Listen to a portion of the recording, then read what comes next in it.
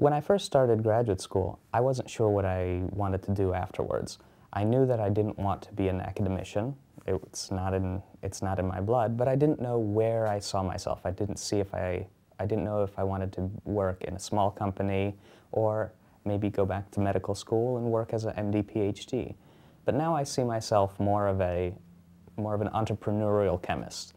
I see myself as someone who can work hard. I don't really mind about the hours, but get things done in a timely fashion so we can move innovation forward.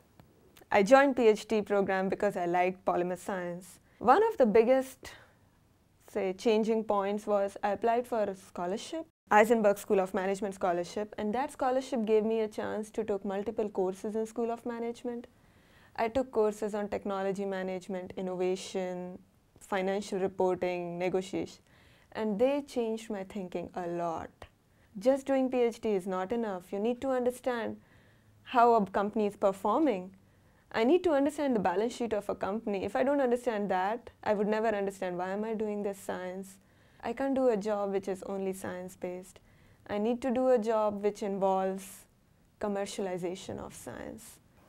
I guess as an entrepreneurial chemist, I see myself more of someone who likes to see the final end point of the research. The problem with a lot of research, and the thing I see with some graduate students, is the graduate students asks, why is this being done for science? All graduate students, along with their science, must take classes, management classes. There are abundant opportunities to go for workshops, like 1-week workshops on entrepreneurship, research to innovation. You understand how to talk to people from different ends, convince them the importance of your research so that they are willing to at least listen to you. That's the first step before anybody would pay you for anything.